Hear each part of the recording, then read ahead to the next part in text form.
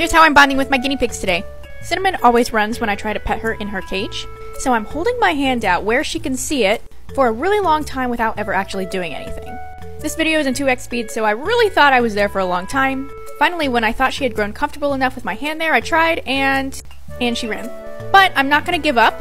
I'm gonna show her that there's really nothing to be scared about, and look! It took her a few tries, but she did learn that my hand coming down is not scary. She can still eat her food.